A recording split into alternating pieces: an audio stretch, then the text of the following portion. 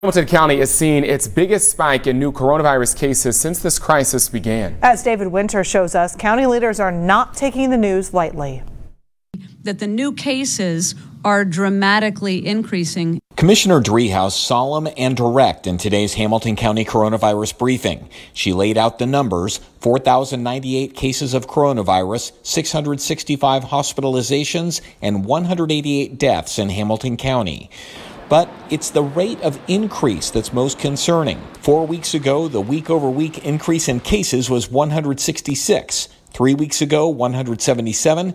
The increase in cases nearly doubled last week and nearly doubled again this week. More people are getting tested and diagnosed with a positive diagnosis.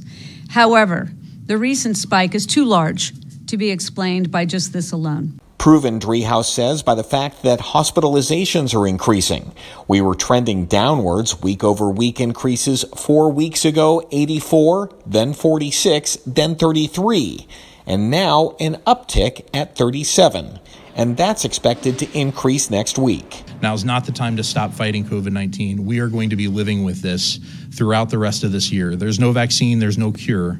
The way that we fix it is by working as a team and doing prevention. The spike in cases comes at a very delicate time, just as people and businesses are getting back to normal. Of course, everyone hopes this doesn't lead to shutting down again. But I don't have the ability as a county health commissioner to close down the economy as the director of health did to slow the spread of COVID-19.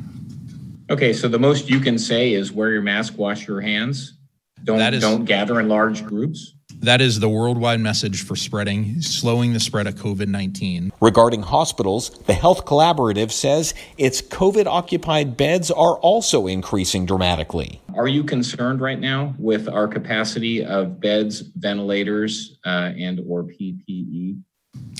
As of right now, not in this moment. However, in a week, could that change? Yes. David Winter, Local 12 News. And the largest increases are seen in Mount Healthy, North College Hill, Forest Park, and Springfield Township. The county plans to have pop-up testing stations there next week.